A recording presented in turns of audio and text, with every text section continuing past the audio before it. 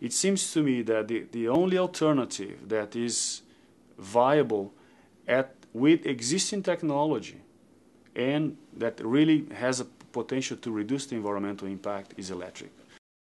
The production of 70 million cars and small trucks per year, as it was in 2008, going to 100 million by 2020, which is the forecast of the industry, causing tremendous demand in terms of resources and emissions, which is around 25% of the overall emissions.